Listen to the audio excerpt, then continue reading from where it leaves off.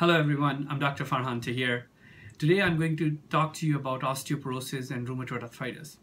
Rheumatoid arthritis is an autoimmune disease. It's an inflammation in the joints and the bones start to become thinner and more porous that lead to more increased risk of fractures and of course pain and morbidity comes along it.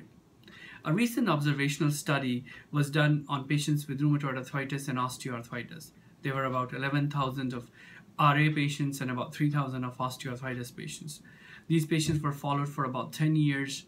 They went through the screening of rheumatoid arthritis, osteoporosis. They had every 6 months exams. Their fracture assessment was done on a routine basis. During a follow-up of over the 5.5 years, it was found out that RA patients and osteoarthritis patients were kind of screened almost the same amount, about 67 to 64%. But patients who had actual osteoporosis that should have been treated, there were only 55% who were treated.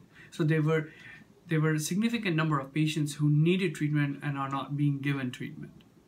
Now this is surprising because rheumatoid arthritis patients carry a significantly higher risk of osteoporosis. The risk is 2 times the risk that's seen in osteoarthritis patients. Since 2008, it has been found out that the decline in osteoporosis screening and treatment has been happening. And I think it might have been due to the fact that osteoporosis medicines like bisphosphonates were used for a long period of time without any drug holiday, and that led to actually risk of femoral fractures. That led to bones become more brittle and led to more problems, and that was the time when we started seeing decline in treatment of osteoporosis. Another fact that is important is if rheumatoid arthritis patients are being treated with steroids, doctors are more vigilant to treat osteoporosis. But if you don't see steroid in the regimen, although the patients have rheumatoid arthritis, that increases their risk of osteoporosis, they're not being treated. So I think there is room for improvement for us.